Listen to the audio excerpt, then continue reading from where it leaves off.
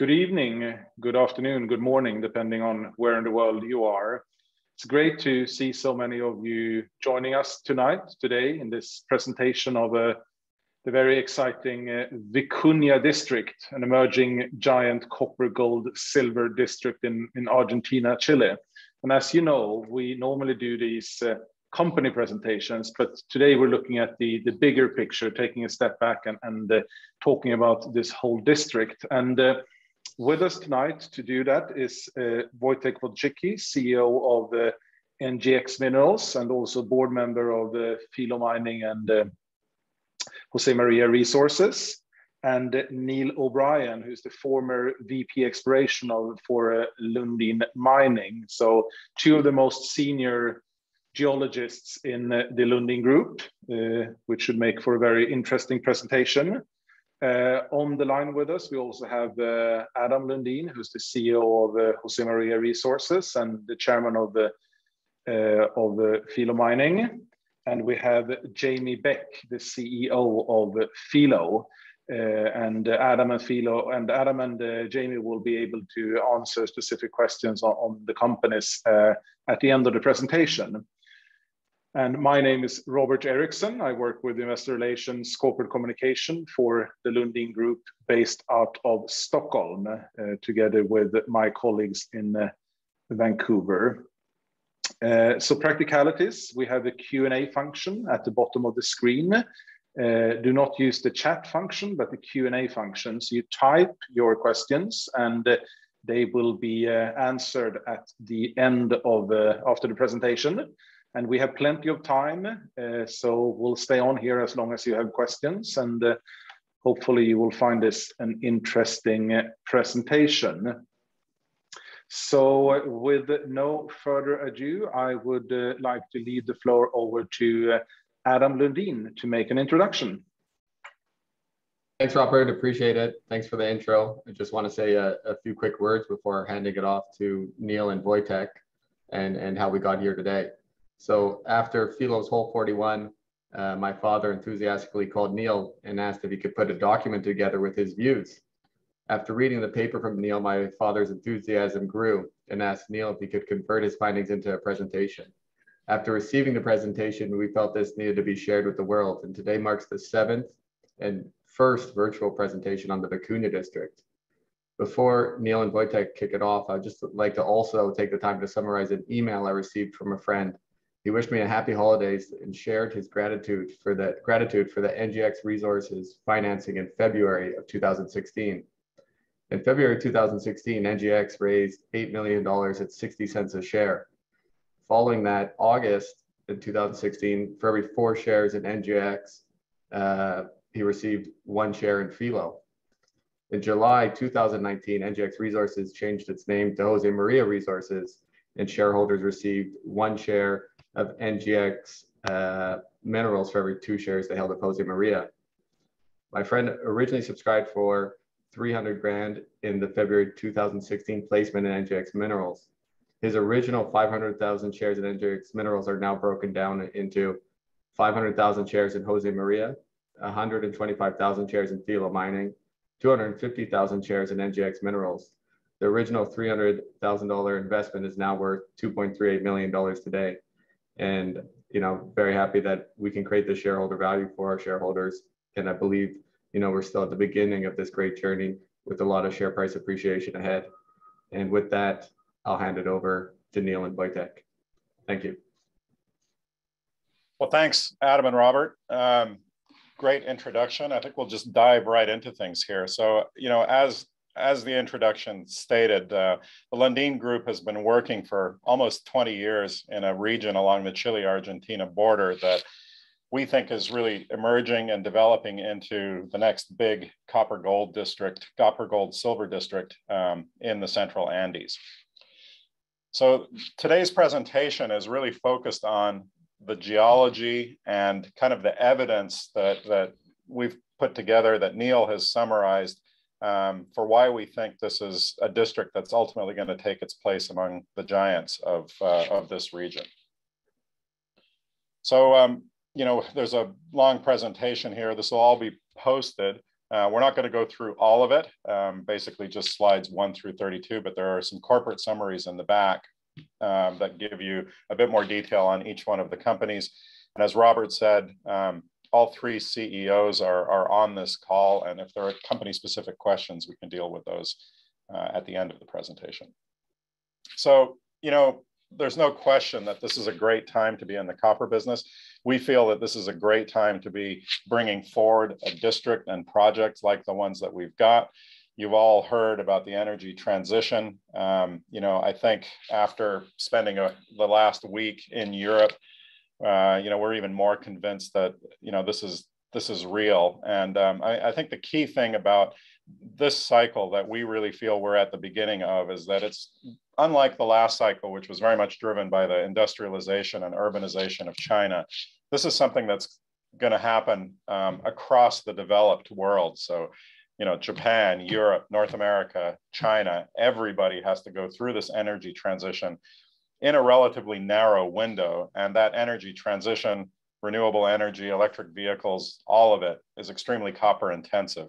So, you know, this copper price spike that we've seen over the last 6 months or so, we think is just the beginning of a sustained new bull cycle. And, you know, on the supply side of the business, we all know that there's been quite a long period of underinvestment in exploration. There's not a lot of projects in the pipeline. So this is an excellent time to be delivering a brand new district into the market.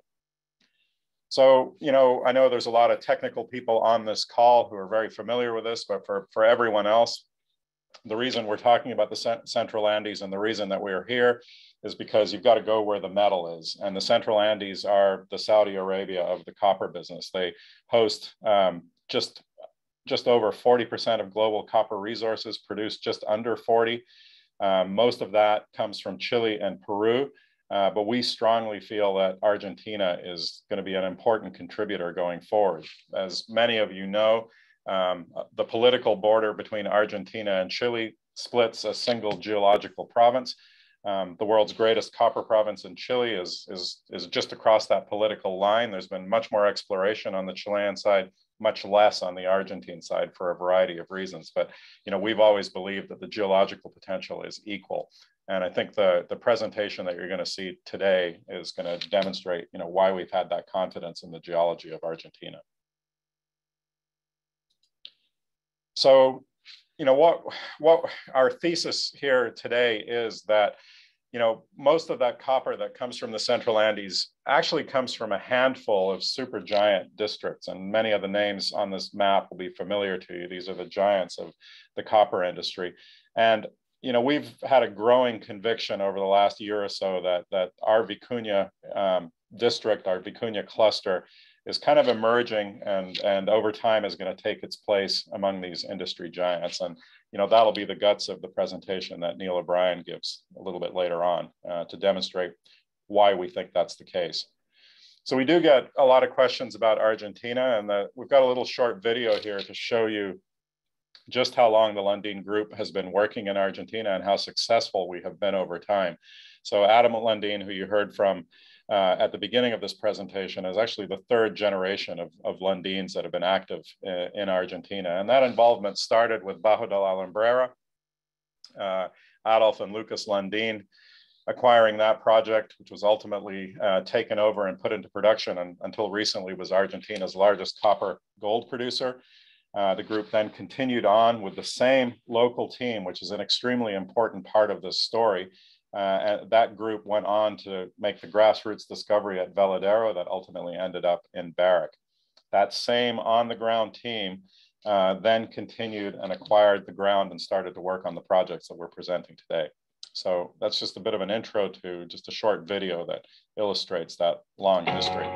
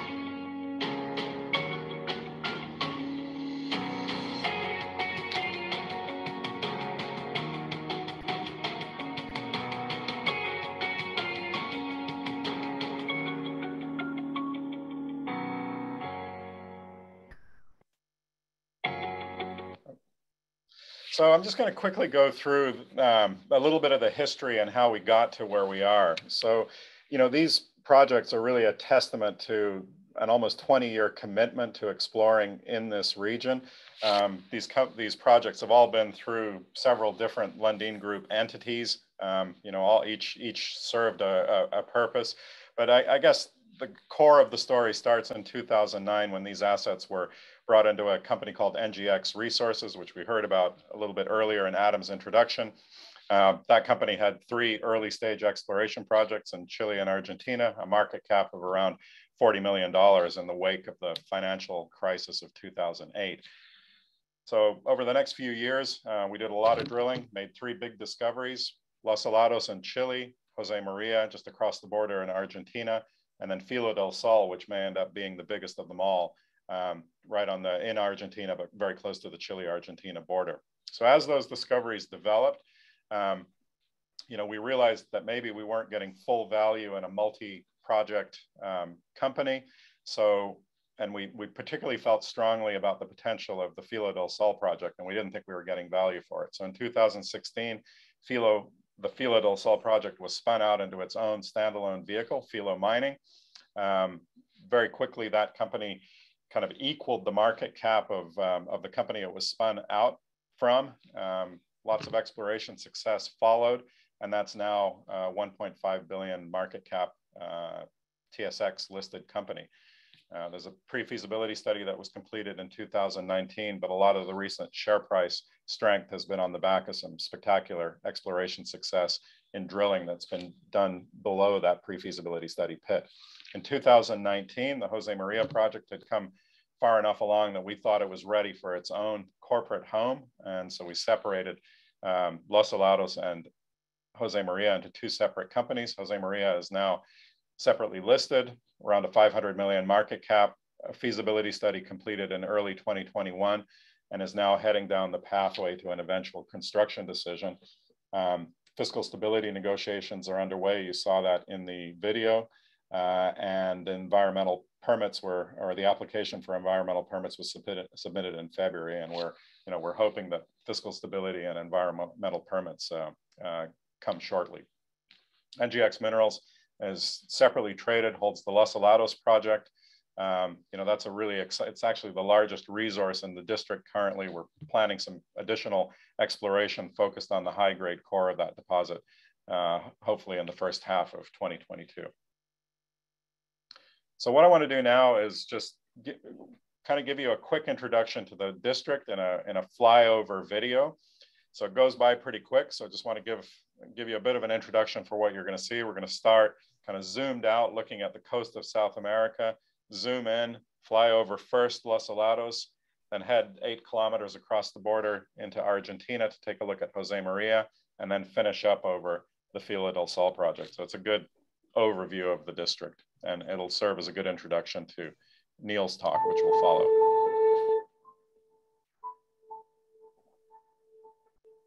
It's the Jose Maria deposit in the background.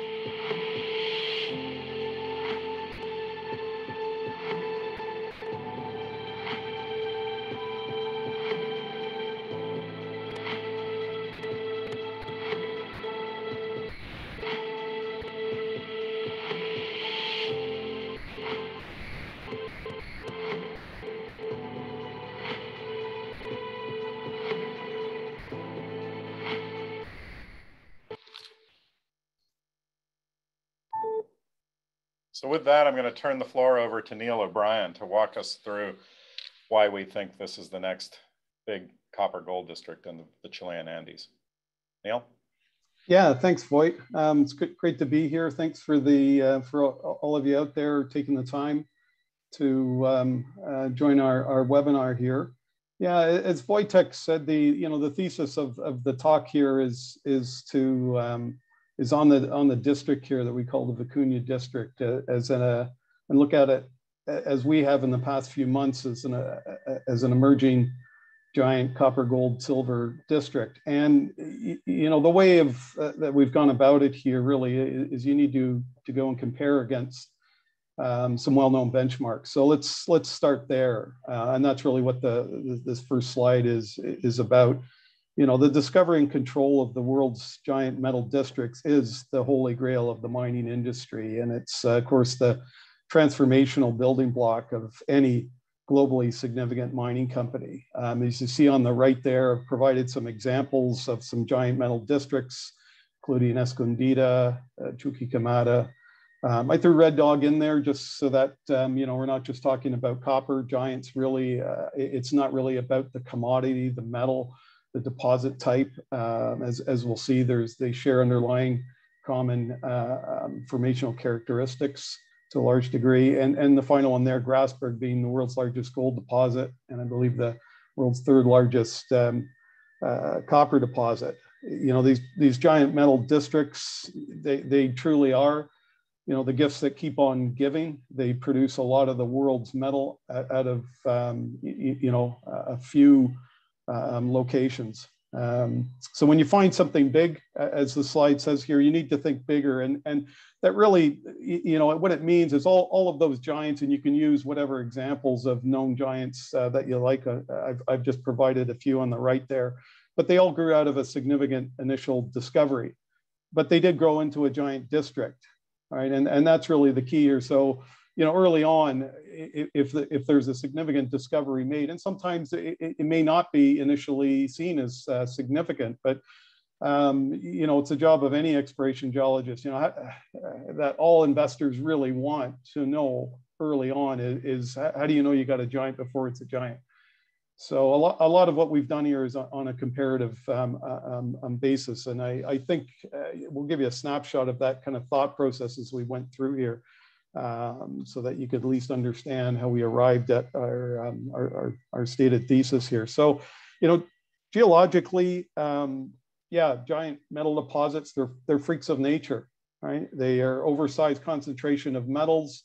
They're clusters of multiple mineralizing events, commonly of different character. When you look at one of the examples there, Chuquicamata, the original discovery there that they've pitted for well over a century, mined for over a century now, is, sure, it's got a lot of copper, it's high grade, it's full of a lot of pyrite and it's high arsenic. And yet less than 2 kilometers to the north of there was found Radomir Tomic, which is quite different character, low pyrite and no arsenic. Just south of there, you've got high grade coppers, chalcocite sitting in gravels. And others, along that 10-kilometer more trend there. So, giants have a way of doing what they want to do.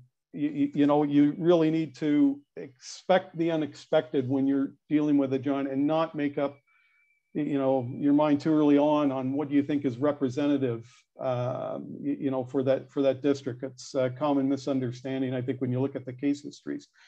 Expecting the unexpected is important. One of the examples that I got to know quite well, really emphasized that to me. One of the world's best tin deposits is in fact hiding in a copper zinc deposit in Portugal that's named Neves Corvo, right? Some unusual things happen in giants that really kind of rewrite the rule books, if you will. I expect more good surprises than bad because they are robust mineralizing events. I look at Red Dog. Red Dog, Maine, the original discovery there is 20% zinc, and because there's been at least 5 zinc mineralizing events all on top of each other. I mean, that deposit type typically, is 3 or 4% zinc. It could be quite large, but they're typically, not that great unless you've got a repeated succession of enriching processes all, going on the same rock column. And that's really, what you need to look for early on if you think that you may have a giant in your hand. They are hard to find, yeah, but they're easy to overlook. The first discovery is not necessarily representative of the whole. When I was putting this together, I was reminded of the discovery history of Escondida, which of course means the hidden one. But in reality, it was really hidden in plain sight. If you go back to the early part of last century, the Chilean copper industry was already, rolling for several decades. Chuquicamata was the world's largest copper mine already. It had been going for a few decades. And a few hundred kilometers south of there, there was another significant mining district by the name of El Salvador. And about almost exactly in between, about 200 kilometers south of Chuqui, where Escondida is located, it wasn't as if there was nothing to be seen there. There was, in fact, an enormous color anomaly, alteration zone that had attracted the attention of geologists, back then. It was sampled. No one could ever get any copper out of it. They really only drilled short holes back then, and it was just became known as just that, somewhere that a large alteration zone color anomaly that you're never going to get any copper out of. And it took a number of decades till 1981 actually for someone to drill a hole deep enough to get under what was later recognized as this almost perfectly leached cap into I think it was about a 50-meter thick zone of 1.5–2% copper enrichment zone, and the rest is history there. But it stood misunderstood and it remained hidden in plain sight for quite a long time. And I bring this up because the story of Vicuña is actually quite similar from the beginning. It was Filo del Sol that brought the original Lundin geologists, into that district. And it was also hiding in plain sight. There's an enormous alteration zone visible from space there with some copper oxides at surface in this case. But like Escondida, the system is obvious, but it took a while, 20 years in fact, to drill the deeper holes that found, the heart of the system. Next slide there, Voight, please. So I'll give you, as I said, just a snapshot of the kind of comparative process that we went through. So giant metal districts, they are unique, they're complex, but many share the same, some of the same characteristics. And I'll just use three to illustrate the, the point here, the comparative point. So we'll be looking at scale, clusters and, if you will, call them ore structures. But keeping in mind that there's a much longer checklist here to compare against. Go ahead, Voight. Yeah. So when Lucas called me back in May, he was terribly excited, and he said, I think we've got a giant here. And right away, what I thought was giant. Okay, we're going to have to nail that term down. Because if you're going to do something comparative and be fair and actually be meaningful, you really have to use words that have more rigorous definitions. Everybody has heard the terms like world class, and they really don't mean a lot. So what I did early on in this was go back to and find a classification system for copper deposits based on contained copper. And there was one that the Society of Economic Geology brought out in a 1993 workshop at Queen's University that happened to be called Giant Ore Deposits. So I went back to that and I thought, well, you can use whatever classification system you like. The important thing here is that it's rigorous and it's defined, and you can use the same on the known examples with anything. And so you're comparing apples with apples here. So using this particular classification system based on contained copper, giant is defined. A giant copper deposit is defined as not quite 3.2 to 10 million tons of contained copper. And above that, you've got super giants above 10 million. And then And then as you know, above that where the the Escondidas and the Chukis and the Grassbergs are, they're up in what's called the behemoth category. Of course, geologists having a flair for the dramatic. So I'll be using this, and I'll come back to this each time that we're looking at the examples in the Vicuña district, and then comparing them back to some of these known deposits. So the Vicuña district really it's a story that started off really about a gap. It's a story about a gap, and why a gap? Well, back in 1999, in the wake of the sale of Veladero by the Lundin Group, which became ultimately a very significant mine for Barrick, the same geologists went looking for what next, and they liked this area here in this gap, and it was a gap because at that time in the late 90s. There had been two mineral belts to the north and south. To the north, the Maricunga Belt; to the south, the El Indio Belt. That a number of discoveries starting, I believe, in the in the early 80s, and they've been defined over about 20 some years. And the gap in the middle where Vicuña is located, what was missing there, and it was why it was thought of as a gap. There's two favorable volcanic formations that host the mineralizations that you see to the north and south in those other belts, and they were eroded away within this gap area, if you will. And the understanding then was really, well, if those two favorable volcanic units that host that mineralization are eroded away, then likely is most of the mineral potential. So that gap area it was really thought of as an area of low mineral potential by some. For the Lundin geologist, Patricio Jones and the other Argentine geologists there, they really thought like prospectors do. And I think it's important when I always think of there's different types of geologists, and there are geologists who really are prospectors at heart, and they tend to make up their own minds. These guys are technically excellent, like a lot of prospectors and prospecting type geologists are. They make up their own minds, and there was lots of evidence already there. Satellite imagery had already come into vogue, was a useful new tool. It was already mentioned, the Filo was already identifiable from the satellite imagery. There was good reconnaissance work that had been done early on. And disregarding the reasons why there may or may not be mineral potential in this area, they went in and had a look. And that's very important because there's been quite a few successes that everybody knows and can point to their own favorite ones that where you couple, particularly prospectors that go into areas, disregarding what the, let's just call it dogmas of the time.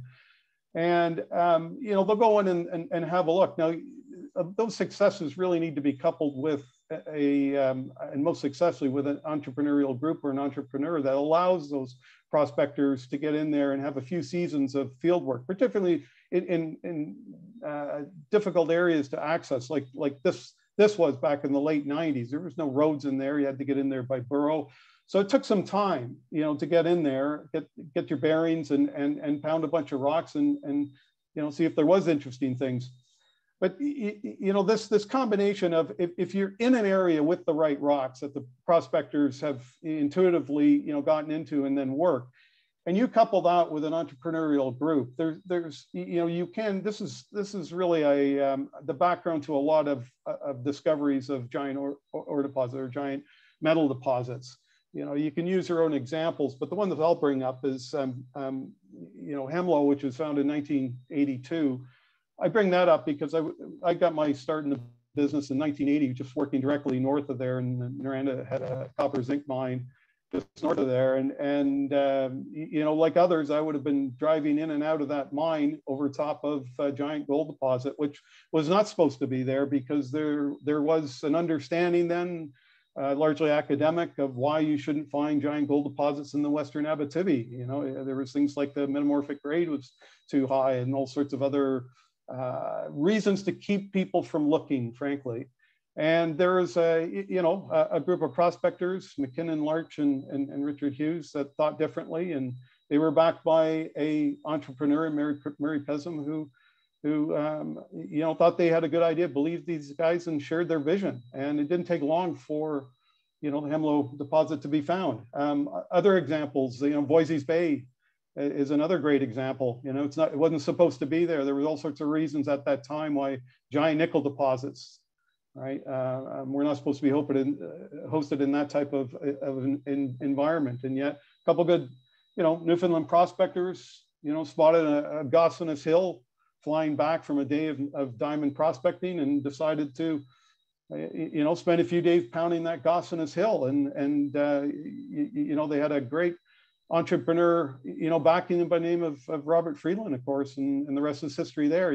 Other examples, Canadian Diamonds, Chuck Fipke, right? Not supposed to be there. In the Lundin world, there's one that we're quite proud of. It's on the oil side as well, in the Northern Sea.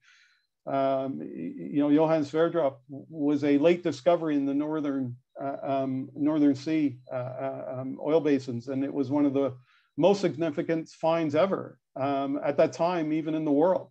And really, it was simply some Norwegian petroleum geologists who, had different ideas that were unconventional, and they finally found someone to listen to them in the Lundin Group, and they thought, yeah, this is great, and the rest is history there too. So the point being made here, giants do have their own rule books. A lot of areas are not endowed until a giant discovered, and all of a sudden, they're endowed all of a sudden, right? And I think you need to keep an open mind and look at things from the perspective of is it keeping me from looking somewhere or not? Go ahead, Mike.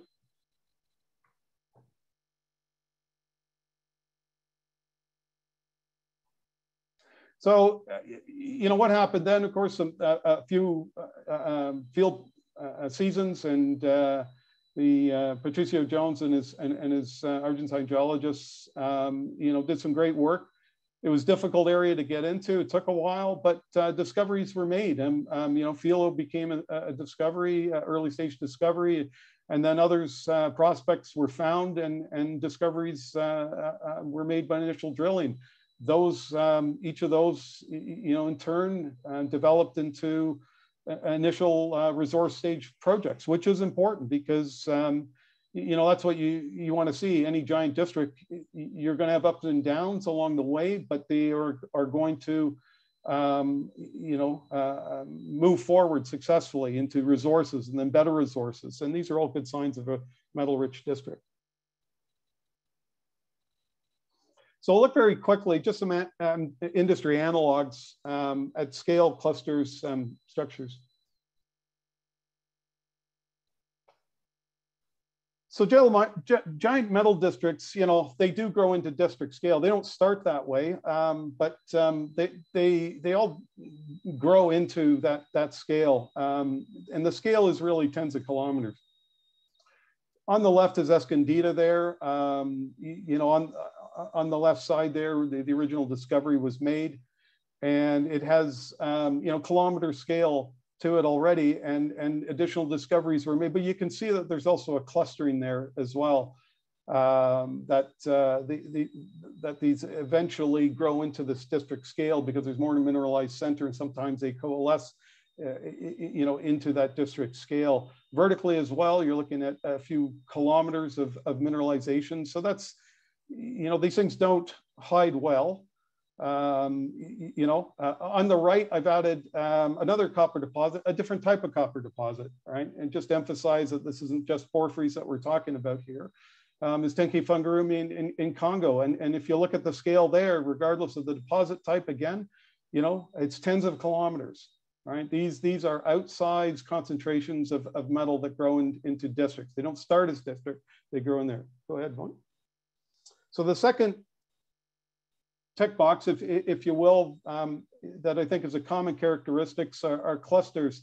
Clusters can be obvious and sometimes not so obvious. Here I've used the example of Red Dog. That you can see there's a district-wide a cluster of prospects and deposits there that, yeah, it illustrates the fact that there was a district or basin-wide formational event. But you can also see that there's a more local scale clustering where you have sort of a clustering of mineralized centers. And I mentioned before with Red Dog, Maine, you know, several zinc events, mineralizing events, really enriching itself to give you that 20% zinc. There are also, you know, less obvious clusterings. For example, you know, all good zinc geologists know that there's a clustering around two specific ages in the Earth's history that you get. There's two significant zinc events. This is Red Dog's an example of the younger one, right? So sometimes the clustering is obvious. Sometimes it's not so obvious as we'll see.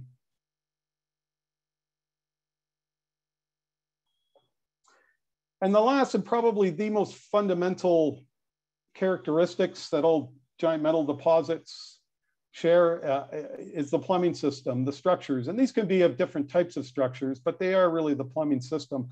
The example I'm using here is the Oyu Tolgoi district in Mongolia. And I know it's a colorful map there, so I threw in some obvious blue arrows, which highlight what you can see there is a very linear clustering of mineralization. That 20-kilometer long stretch there between those two arrows is actually 20 kilometers of continuously mineralized porphyry intrusions along that sort of lineation, if you will. So there was obviously a very significant regional structure that controlled the emplacement of those metal-rich magmas, and then the distribution of the metals from being precipitated from hydrothermal fluids. So that's really it. The structures concentrate all of these metal-rich processes into the same rock column over a period of time, typically, and that's how you get these outsized concentrations of metals. I want to point out here that scale, again, is 20 kilometers. It's the same scale that we're seeing in the previous slides there, right? Tens of kilometers is what you're dealing with on a regional district. It's also, in this case, 20 kilometers, as you'll see, is the distance between, in the Vicuña district, between Filo and Los Alados, along which there is a mapped continuous 20-kilometer long trend. So now let's look at Vicuña specifically now, and let's see if we can tick some of the same boxes in comparison here. So on the left is a district scale map, just emphasizing some of the geological features to illustrate the points, to tick the boxes. You see the same boxes in the upper right-hand corner there. So scale, right? When you look at the scale of the Vicuña district, you'll see at the bottom there's about 10 kilometers east-west between Filo del Sol and Jose Maria, right? Within which there's a number of other prospects. North-south, you're looking at, as I mentioned, between Filo del Sol and Los Alados, you're dealing with 20 kilometers. So it's that tens of kilometer district scale across which you're seeing a number of mineralized centers, all of which are kilometer scale themselves. So that ticks the boxes in comparison to these giant metal districts. Now, clusters, you can see here, there is a district-wide clustering, as I mentioned, you know, of early stage undrilled prospects up to prospects that have seen now a lot of drilling, and we'll get to looking at the individual components here. But that clustering is strictly there. And as I mentioned, sometimes there's a temporal or clustering in time. The structure on the left there has localized an earlier age of mineralization that includes Filo del Sol and Los Alados, but that's an important age of mineralization that you also see in the Maricunga mineral belt to the north and in the El Indio belt to the south. Additionally, in the Vicuña district, on the right there, you see there's a second regional structure that goes through that district that localizes the Jose Maria deposit, in addition to the Caserones deposit just to the north of the map here as well. And that's an older age of mineralization that is also seen in the district to the north in the Maricunga belt. So you've got a clustering there, both spatially and temporally, which is really what you want to see if you're in a favorable area to have multiple mineralizing events at kilometer scale that add up to the tens of kilometers district scale. And I've already mentioned structures there, and this is part of the reason why we really like the Vicuña district. And we think that there's a lot more to be found. Not only do you have two important regional scale structures there that are controlling the emplacement of two favorable ages of mineralization, but they're both converging towards each other, as you see in that map there, towards the north. And I'll get to that later, but we believe that is a very important feature that makes it even more favorable for additional discoveries. So now we're going to look at some of the individual components. Every giant metal district is going to have at least one, if not more, giant metal deposits. So we'll look at the ones that were discovered early on, and it's now seen a resource base on, and the first being Los Salados. This is currently the largest resource in the district. If we just look at the indicated resource there's 8 million tons of copper contained copper in that indicated resource. Now, if we go to that SEG classification system, 8 million tons comes in at the higher end of what is a giant copper deposit. And that's important because now we can, fairly compare that and use that term against, whatever copper deposit we wish to in Chile or around the world. It's a fair comparison, and we're using it with the higher level of confidence category of indicated resources. Now, a lot of those indicated resources came up into the indicated category from inferred through additional drilling. And so we know at Los Salados that there's a very high level or high percentage of inferred that converts over into indicated already in that track record. So if we look at the inferred resource there's about 2.5 million tons of additional contained copper in inferred resource. So let's say that most of that does convert over with additional drilling. That now, combines, that totals up over 10 million tons of contained copper, right? Now, when you go back to the classification system, that puts it up over into the supergiant category. And that is significant. We're not just kind of waving our arms and saying, hey, it's a supergiant. It's a supergiant in that classification system. And you can use other classification systems, but at least now we can start comparing apples and apples with other better known, more famous copper districts. Keeping in mind as well at Los Salados that there's also over 10 million ounces of contained gold and a lot of silver as well. But we're just talking about contained copper, not copper equivalent, just copper. Thanks, White. So let's talk about Filo del Sol. Now, Filo is earlier on in its resource development story here.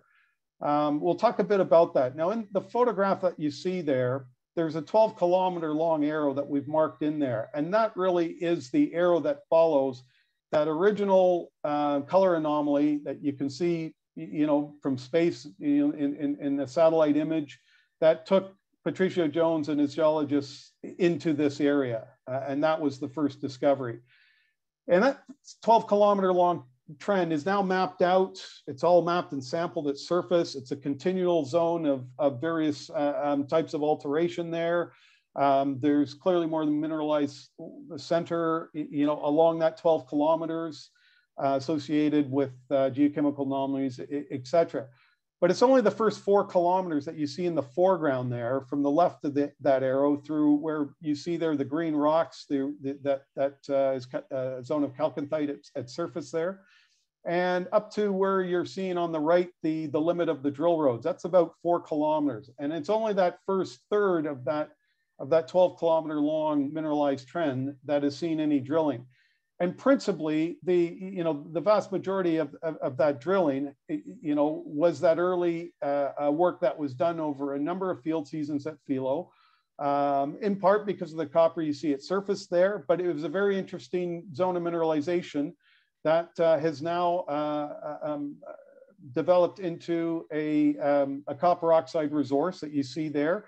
With indicated and inferred, if you added those up, there's not quite 2 million tons of contained copper there. So that would, if you look at the size classification, would put it into a very large copper deposit. But keeping in mind that this is simply based on the shallower drilling that developed into this pre-feasibility study project that has some good economics related to it, that really just represents the resource in that first 4 kilometers of the trend from that lower drill road up to the top of the ridge. So it's really what's inside that ridge as an oxide cap. And it wasn't until a number of years later, earlier this year, when the exploration got around to drilling some deeper holes below that PFS project and slightly to the north along strike.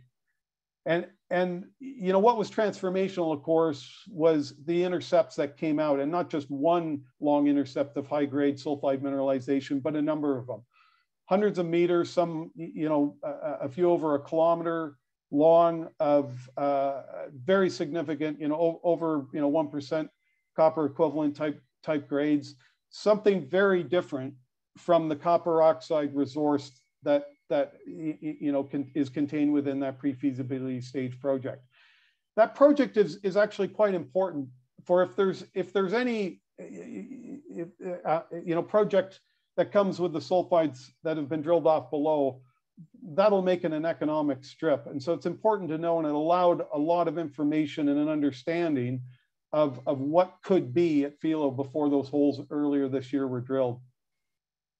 So let's go on to the next one there, Voit, because we'll come back to the example we brought up before on regional ore structures at Oyu Tolgoi. So this is a long section of Oyu Tolgoi, and if you note, it's the same distance of mineralized trend as you got at Filo there, that about 12 kilometers. Now, of course, there's been a lot more exploration, resource development at Filo or at Oyu Tolgoi, but it's the same scale, and that's important to give you an idea of where we are in the resource development at Filo in comparison to a known giant as Oyu Tolgoi. But we'll go through a bit of the history there because there is some parallels that you can draw between the two.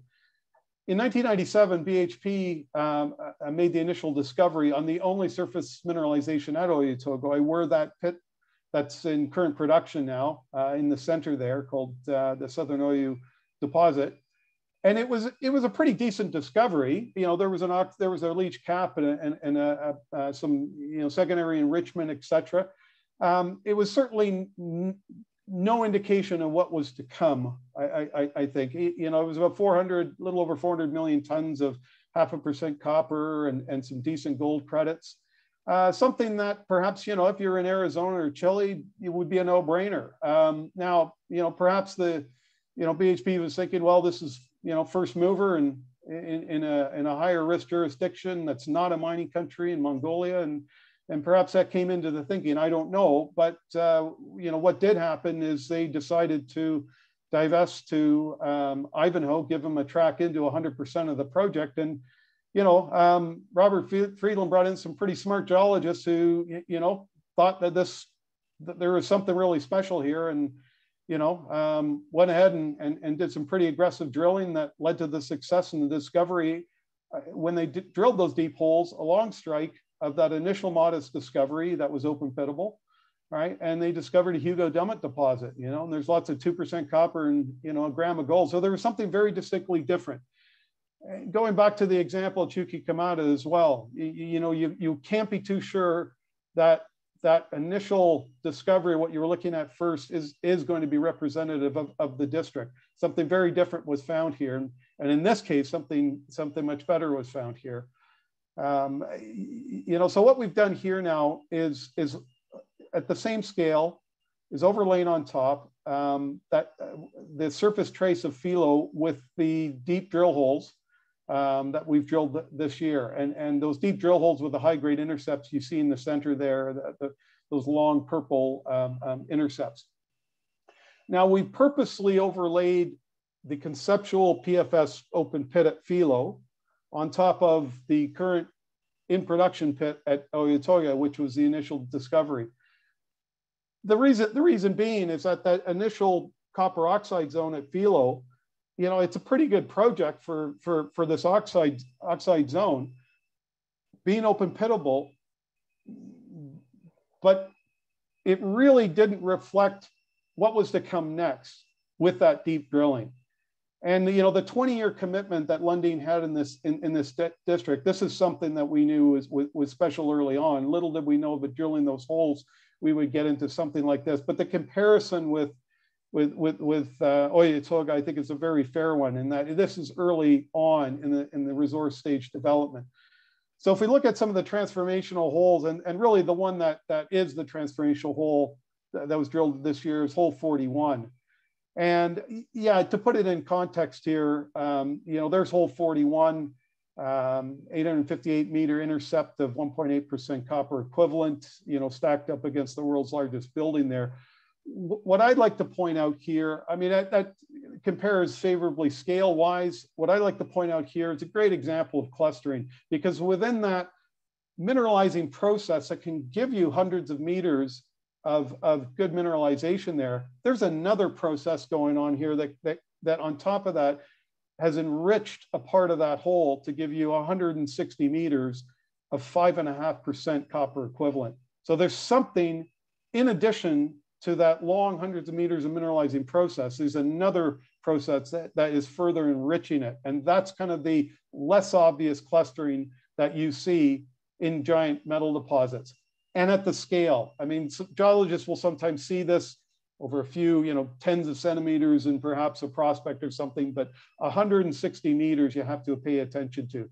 Now, we don't know the geometry of this yet. That's all to come in the holes that we need to drill. But we do know that this is very significant enriching process within a very broad, very significant zone of mineralization that is going to add tons here extremely quickly to the resource base. And on that, just to provide more context of the scale here, on the bottom there is the same long section, zooming in a little more. The purple, of course, is the big intercepts that were drilled earlier this year, the very long, high-grade intercepts. And in the top there is the same thing in plan view. The blue box, which represents a 1 cubic kilometer square, you could take all of Los Salados, which is 3 billion tons of resources. And as you recall, it's, you know, over 10 million tons of contained copper and over 10 million ounces of gold, and could fit into essentially the zone that we've drilled there this year, right? And that is only about maybe 30% of the 4.5 kilometer mapped mineralized trend at Filo, which is only a third of the 12 kilometer long mineralized trend that we see at Filo, but that we've had just a few initial drill holes on. So just to emphasize the scale here, but also Filo is very early on in its resource development history. And we fully expect that this is going to significantly grow resource-wise with lots more to come. I mentioned the example of expect the unexpected early on with, you know, a great tin deposit hiding, you know, at Neves-Corvo within a giant copper zinc deposit. You know, we've been talking a lot about at Filo, you know, the copper and gold there. If you just remove that and just say, you know what, just look at the silver, you know, maybe that, you know, what you can see here is a very significant silver discovery already. And that's what giants do. Again, it's another sort of perspective on that cluster concept, if you will. Right? It's things happen in the same place. So, you know, there's a very significant silver deposit that's hiding within a copper gold deposit at Filo. It really is, you know, a lot of giants are a dumping ground for metals in the same column of rock. Go ahead, Voight. So the last example here, or the last box to tick at Filo is structures. We've already talked about this, but just to show you visually, on the left there is, you know, the map, geological map of Filo. The colors there are all the various types of alteration with which, you know, there's surface mineralization. If we brought the geochemistry on top of that, the first 4 kilometers of which have seen any drilling. of which there's a 12-kilometer long trend that takes you all the way up to the next prospect there called Pocho's Cliffs. And that's just, you know, as you see there, bringing it into the district scale, that's only the first few kilometers of a 20-kilometer long mineralizing trend that also controlled the emplacement of Los Salados. As I mentioned earlier, though, there is another structure here that is controlled emplacement of an older age of porphyry copper gold mineralization, localizing the deposit at Jose Maria there and just off to the north Caserones. And I also mentioned that these two regional structures here, or structures, if you will, converge towards the north. And as they do, there is more detailed evidence that as they do, you're getting cross structures joining these two structures. And as they approach, they start to act as, in fact, one large regional structure here that's controlling mineralization. And that's why we're starting to see a greater concentration, we believe, of prospects as well as these two regional ore structures converge. One of the examples of we're really excited and we haven't talked about before and we can now is Las Pilas. And it's located where that arrow is there, just off about 5 kilometers northwest of Jose Maria and about 10 kilometers northeast of Filo, about halfway, almost exactly halfway between these two converging regional structures. So let's just go to a photo of Las Pilas. So we're looking here just off to the northwest. The Jose Maria advanced project is 5 kilometers behind us. The cliff's in the foreground there. And what you see in those rusty rocks below those craggy looking cliffs has been continuously mapped through to both Jose Maria in the background, but also Filo off into the foreground. Filo is just over that cliff on the left side and about another 5 kilometers down slope. So we know it's the same succession of rocks that we're seeing at Filo as we're seeing here. The difference is that at Filo, those deep intercepts that we drilled this year, we had to drill through that upper craggy formation of rocks there. And it is an upper steam heated zone of alteration. It's barren of metal and it's very difficult to drill through at Filo. And it also is this barren cap on top of where the top of where the metal is emplacement starts. Whereas here at Las Pilas, as you can see, those rusty rocks that form sort of a bathtub ring around the bottom of that valley are right below that barren zone of altered rocks that are so difficult at Filo to drill through.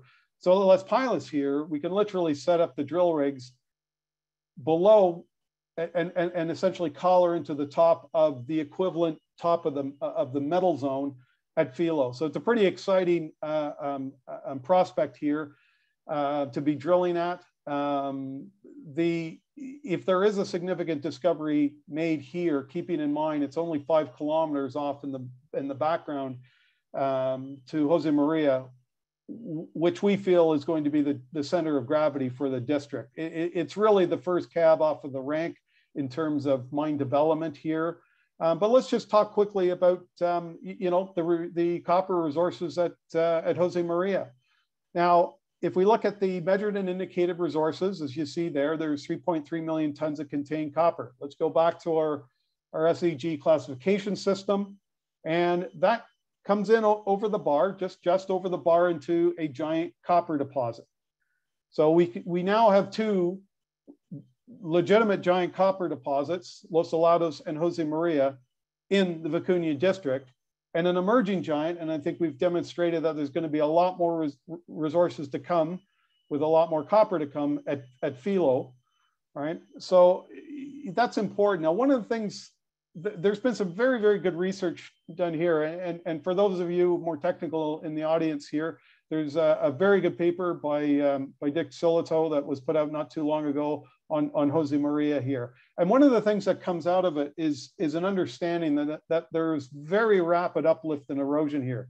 About a kilometer of rock has been eroded here, which is important because the top end of Jose Maria has been stripped away. So there's been quite a bit of metal lost in what was very likely a much larger perhaps even a supergiant copper gold deposit here.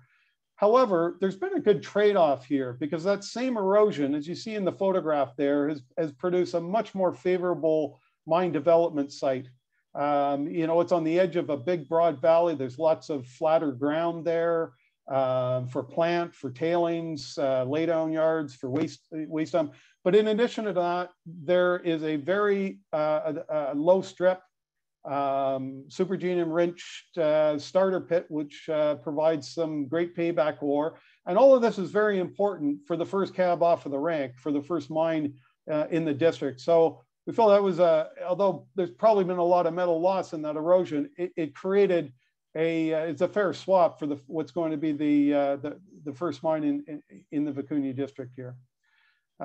So just as a last comparison, sure, if it walks like a giant and talks like a giant, and what we're leading to here is let's now make one last comparison with some of the well-known copper districts that some of which we started talking about in the first slide. On the left there, the red dots, of course, are some of the famous copper districts in Chile, and I pulled some of the more famous ones off on the right. Similar scale. You're looking at the geological footprints of those, and the message here really, you know, Vicuña is there at the same scale as the others. To make a fair comparison now with what we're finding in Vicuña is not between the individual components in Vicuña, Jose Maria, Los Helados, Filo, and other deposits.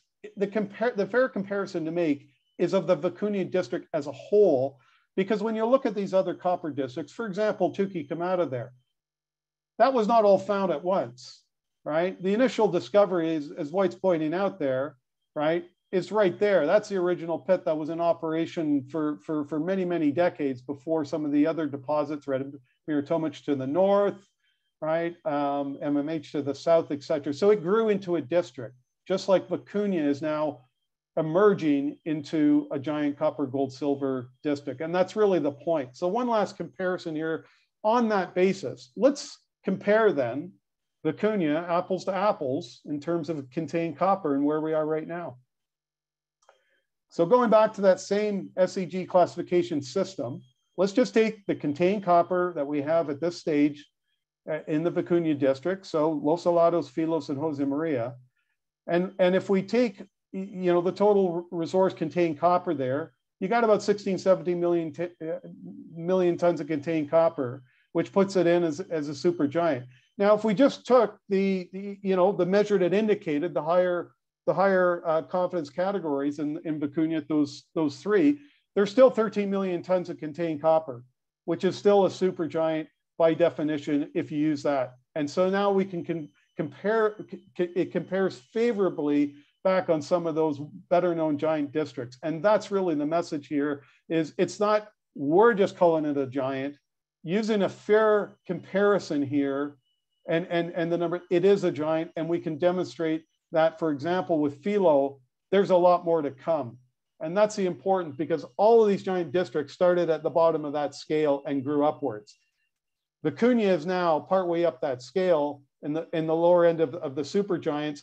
There's going to be a lot more coming at Filo, which is going to keep pushing it up. If there's additional discoveries, for example, perhaps at Las Pilas, that's going to further push it up. Just the same resource development story that happened in any one of the giant copper districts around the world. So that's really why we can come back, you know, and we're confident with the thesis of this talk that Vicuña is in fact an emerging giant copper, gold, silver district.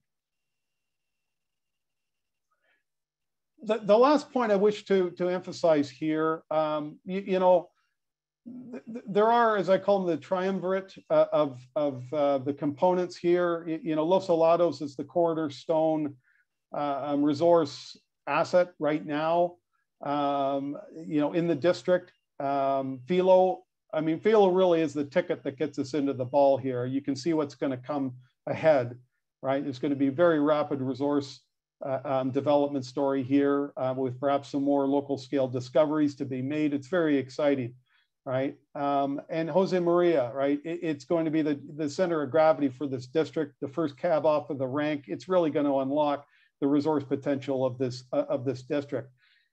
The one other rare thing I want to point out before leaving you is the fact that there is no senior company involved here. That's extremely rare to have an emerging giant at this stage of resource development being controlled by 3 junior companies belonging to the same group of companies. And that happened because of the foresight and 20-year commitment that was made by Lundin.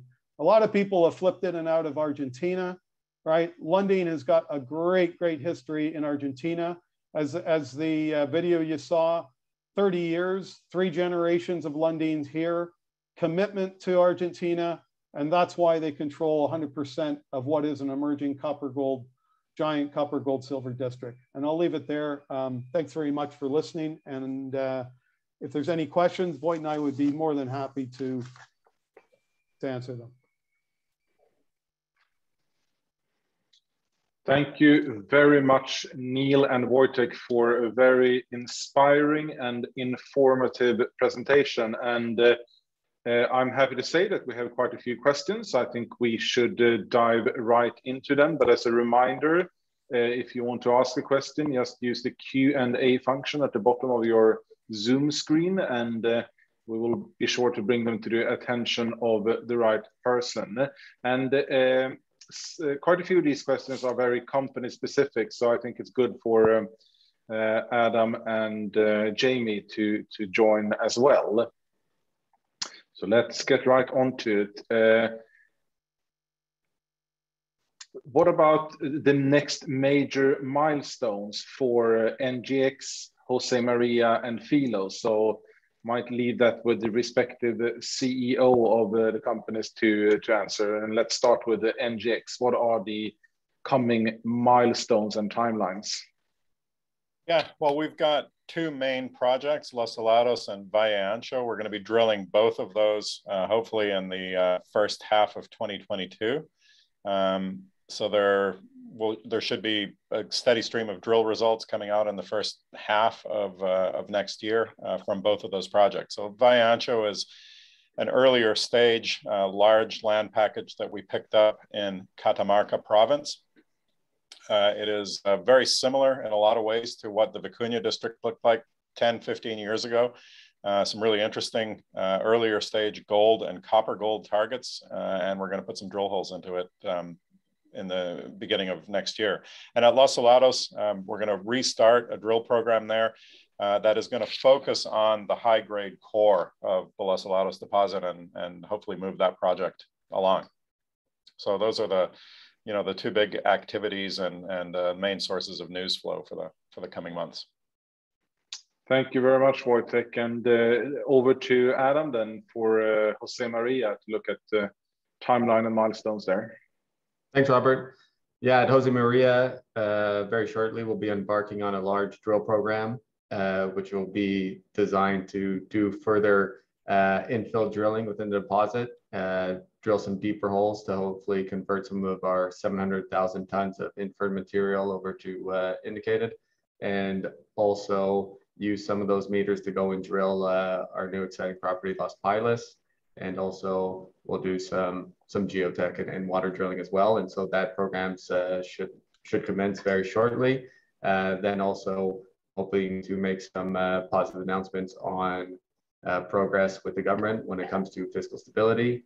And also important is we submitted our ESIA to the San Juan authorities 10 months ago, and hopefully have positive news on that in Q1 of 2022.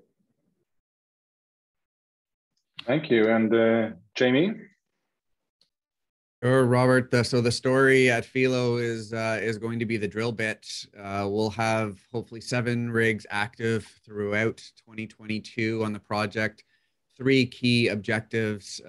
Number 1, trying to define the very high grade zone that we discovered last year around hole 41. We'll also work towards a zone in the middle of the deposit where we'll look to tighten up the drill spacing and help develop the information, build out our geological model, and work towards ultimately gathering the information towards an updated resource.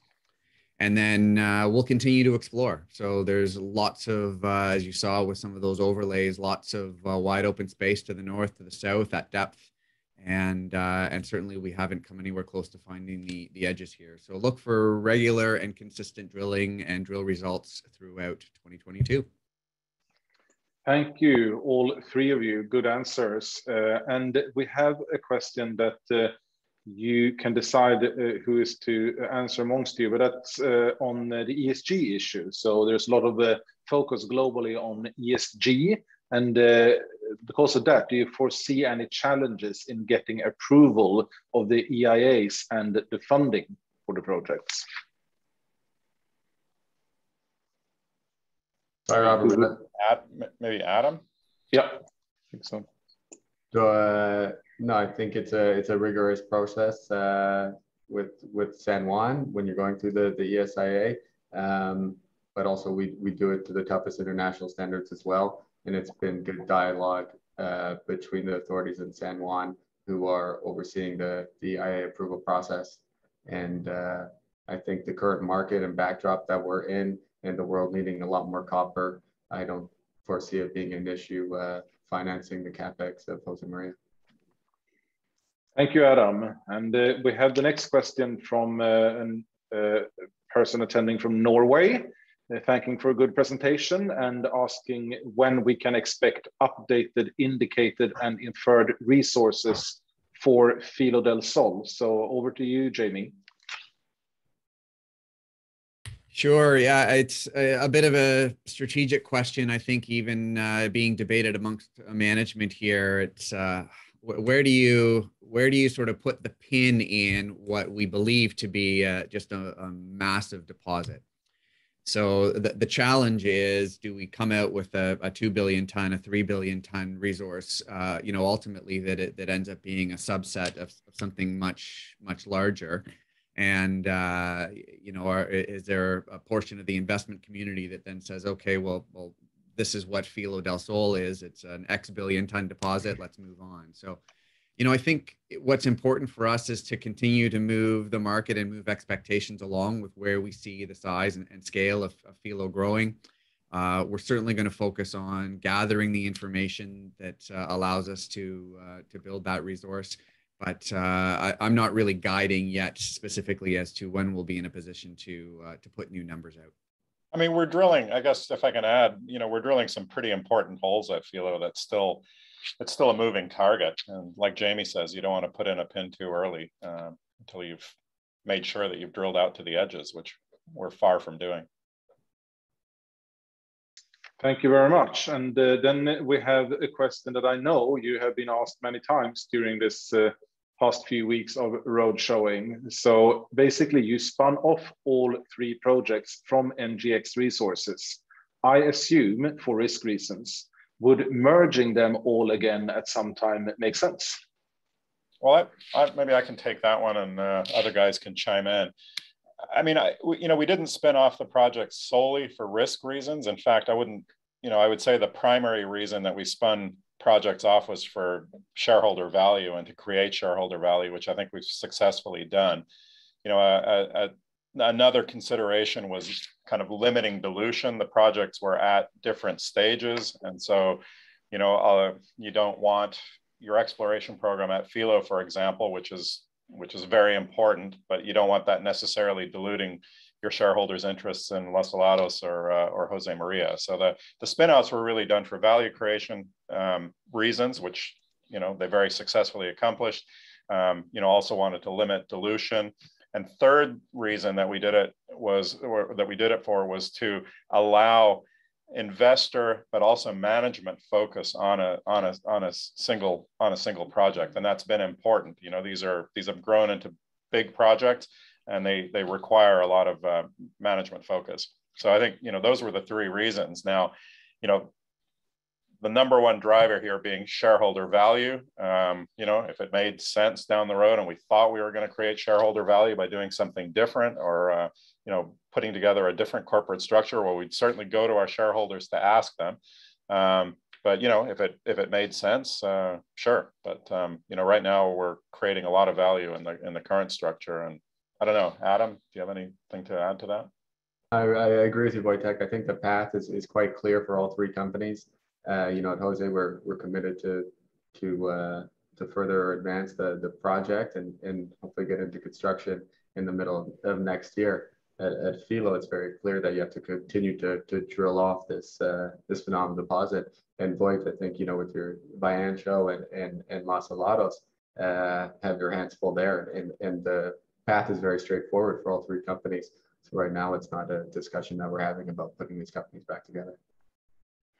Thank you, Adam, and thank you, Wojtek. We have a question that is more for the whole district. What are the main infrastructure hurdles in developing this district? Is it fair to say that water availability is less of an issue, less of a challenge on the Argentine side of the border? I think water is very precious, and you have to go about it the right ways when you use it. I think the advantage Argentina has is that you're not required to build a desalination plant on the coast and pump water to your project like you would be required to do in Chile, which would add a significant capex to your project. So in that sense, it is favorable. Thank you, Adam. And quite a few questions on financings. I know, Wojtek, you have just done a round at NGX, but we still have a question. When do you expect the next financing round to take place? I mean, we do always get these questions. I would like to point out that we're less than 6 weeks away from you know, raising $25 million, which was, you know, well, it was more than we initially set out to do. There was extremely good demand for that financing. I mean, I think we raised the amount of money that we think we're going to need. We're going to make it last as long as we can. Yeah, I think when it comes to financing, we don't want to do anything punitive to the projects and give up a royalty or stream too early. Those are levers we can pull on, but the family remains firmly committed in advancing all three projects, and will stand behind the companies when cash is needed and required to continue to move the projects forward. I think what you'll see here is, yeah, we've been here moving these projects forward and it's taken some time, but we've never slowed down. We've always been behind these projects. Yeah, you know, at Jose Maria, when we were doing the pre-feasibility study and then onto the feasibility study, I think we were one of the few companies or few projects in the industry that was moving forward on that timeline. And so we have no interest in slowing down, and the family will stand its corner to make sure we can continue to progress with all three companies. Yeah, I think this is probably true for all of the companies. I mean, we look to finance on the back of success. You know, if we drill some great holes at Viancho, or we want to follow up more at Los Helados, and we have great success there, and we need more money to do that, we'll look at, you know, like all the companies, we'll look at additional money. But right now, on the NGX side, I feel like we're very well financed. Thank you both, Wojtek and Adam. And we have a lot of questions, which we're very pleased with, so we better crack on with them. The next one, you're communicating this as a district. Say a major is interested in one of the assets, even if the price is then right for those shareholders, would that potentially complicate the story for the remaining two companies? It's hard to say. I don't know. It depends on the vision of that potential major. It's too. Yeah. All we are is focused on moving the district forward and controlling what we control. Yeah, I think I would give the same answer. It's you know, we focus on controlling what we can control, and you know, if anything comes in out of left field that adds to shareholder value, it'll get looked at regardless of what it is. Thank you. And while we have you on the screen, Wojtek, there is a question about NGX and whether NGX could be looking at doing another spin-off of either of the projects.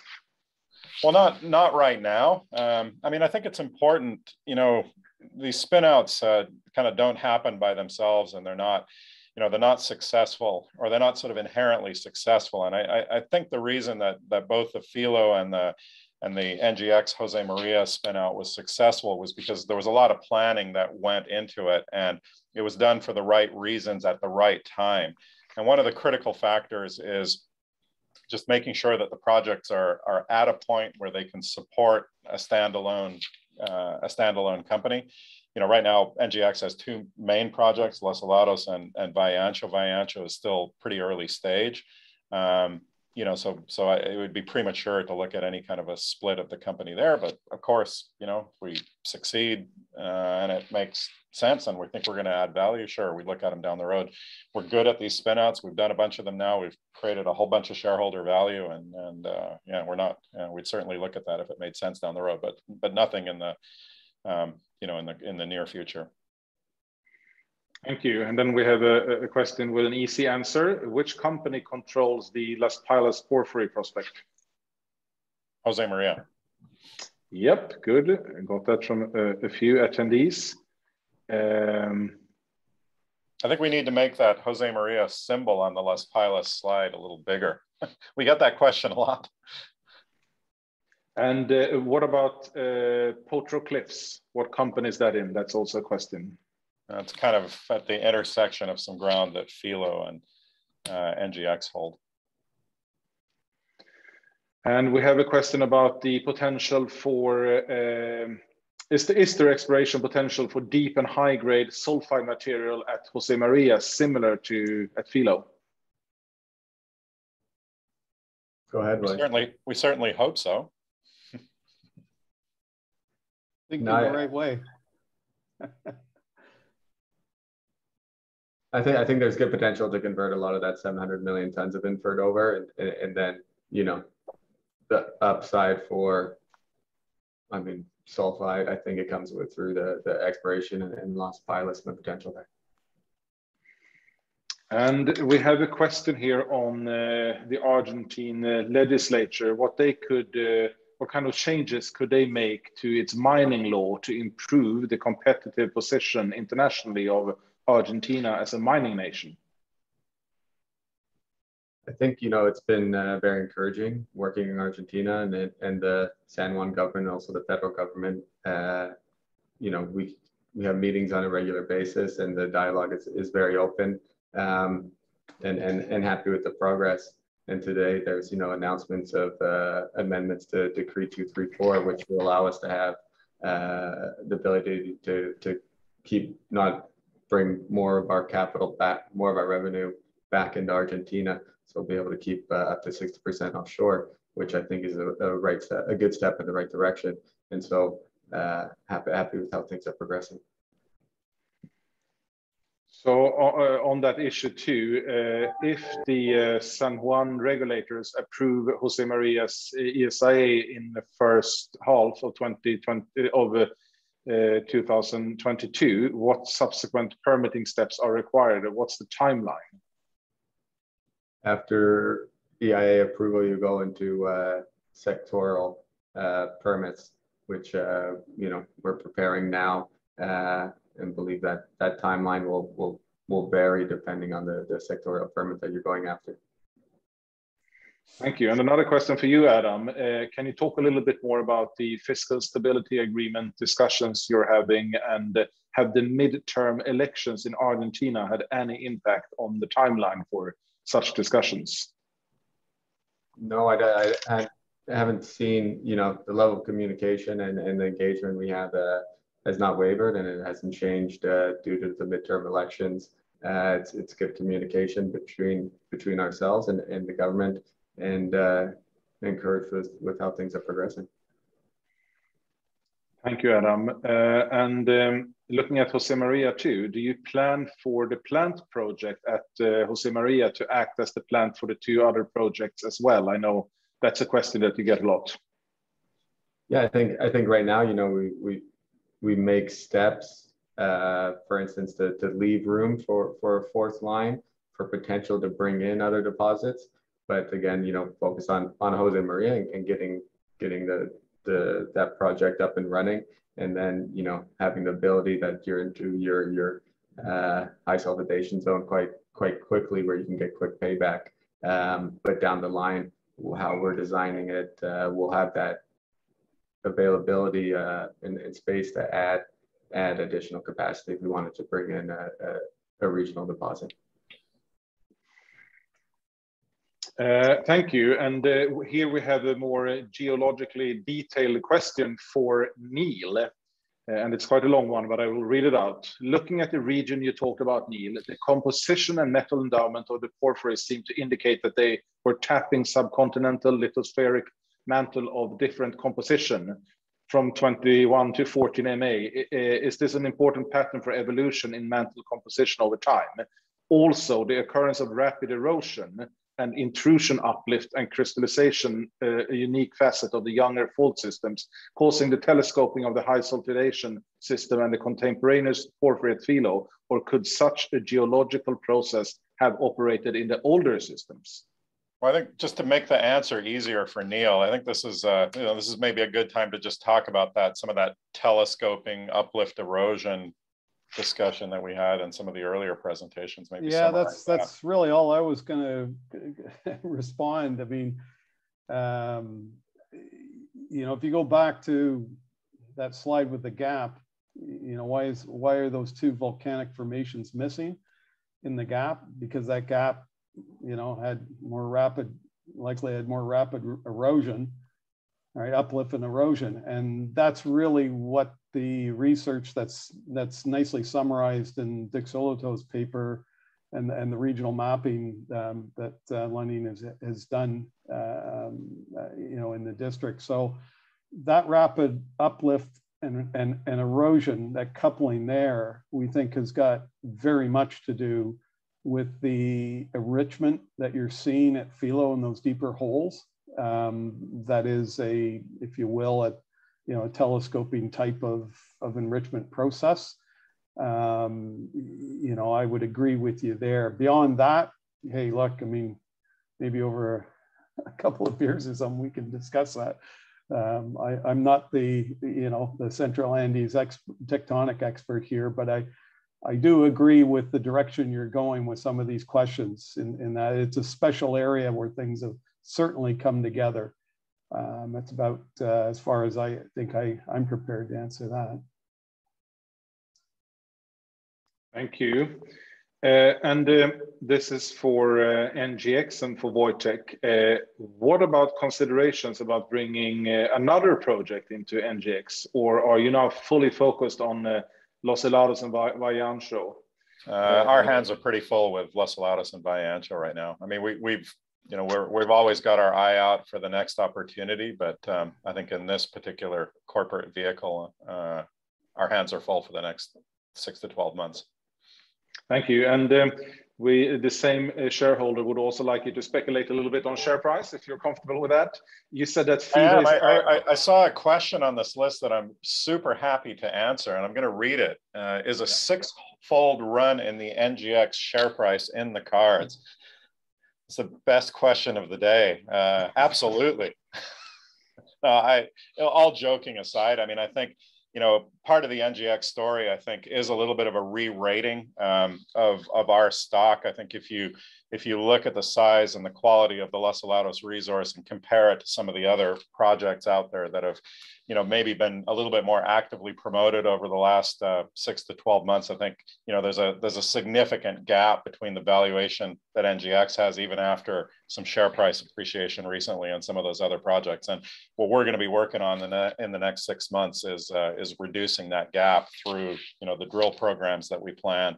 You know, and hopefully success. I'll leave you with one last point because it kind of answers another question, which was, you know, why should, you know, I have a lot of money and Philo convinced me that I should put some of my winnings into the other companies. And, you know, I think it's, you know, we all have shares and are enthusiastic shareholders of all 3 companies. I mean, I think, you know, there's slightly different kicks at the can with each one, slightly different focus.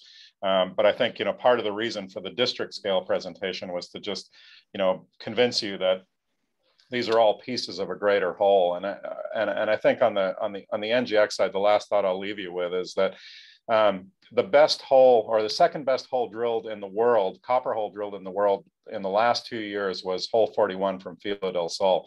And that's the hole that really sparked, you know, the well-deserved and spectacular rally in that share price. But what most people don't know is that the third best hole drilled in the last 3 years was a geotechnical hole that we drilled at Los Helados that was not specifically targeting grade, but was actually drilled for engineering reasons. And that's the number 3 hole, one step behind hole 41 at Filo del Sol. So, you know, I think there's a lot to come at Los Helados, and I personally think that's a great investment, which doesn't at all diminish the potential that we see in the other 2 companies, which I think is awesome. Buy all 3. Thank you. Good answer, Wojtek. And we're having a lot of questions tonight. I'm trying to bundle them together, so I hope most of you have had your questions answered. We have one more here for Jamie. For Filo, what options are being considered to improve drill productivity?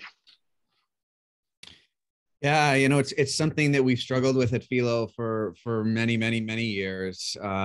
Certainly, it's a combination of ground conditions, just challenges in terms of drilling the ground, but also in terms of good quality equipment availability. There's been lots of activity picked up in San Juan province, in particular, in terms of drilling. There's lots of excitement in Argentina, which is fantastic. But for all 3 of our companies, what it's meant is that you're struggling to grab good rigs and experienced crews. So, you know, we're working at that. We're hopeful. One of the things that we can do is start using the international border between Chile and Argentina and bring in some drill crews and some good rigs from Chile to start working at it there. And then, you know, longer term, I saw a bunch of questions come in on this. It's interesting, actually. We had a chat about this at our last board meeting. Is looking at options to potentially get underground and putting in some kind of exploration at it, allowing us to drill out of the elements at more controlled conditions and using drilling from underground. So we eliminate having to go through that top 400-500 meters sometimes that's barren, that sits on top in the bad ground conditions. So we'll take a look at all of that. Clearly, it's one of our number 1 focuses at Filo. If we can start getting more meters out of the rigs that are there, then we'll have more results to share. Thank you, Jamie. And here we have one shareholder asking if you are horse racing the 3 companies. Is there a fierce internal competition between you? And when we have all 3 of you here, you can all answer it. I think there's a clear winner right now. Yeah, of course. You know, we're all driven by wanting to succeed and beat each other. I mean, I would classify it as friendly competition. So, you know, in the Lundin office here, Adam, me, and Jamie are all in a row. So we work together. We've all worked on the 3 companies together for many years here. So I would characterize it as friendly competition. But for sure, you know, we compare share prices every day, and there's definitely a rivalry. Everybody wants their horse to be the fastest. You know, I think what's remarkable here, and it's highlighted by a presentation like this, is all of us sort of pulling these projects in the same direction. So yeah, I mean, you want these individual companies to do well, but at the end of the day, it's the fact that this Lundin Group sort of entity has a major ownership in this district, and we're moving them all at their different stages of development ahead towards getting this district built. And each of us, I think, has a different role to play within that, and I think we'll be successful together along the way. Yeah. Thank you, Jamie. And that's actually the conclusion of answering all the questions we've had. I hope you all feel that your questions have been answered. Otherwise, you know where to find us, to email us, and we can respond to more questions, certainly. It's been a privilege having so many of you online for this presentation tonight, and it's been great to be able to present the whole Vicuña district, and we will certainly be returning to you, and next time it might be a presentation on each one of the companies, but we'll stay in touch. And thank you very much for joining us tonight. Yeah, thank you very much, everyone. Thanks. Thank you.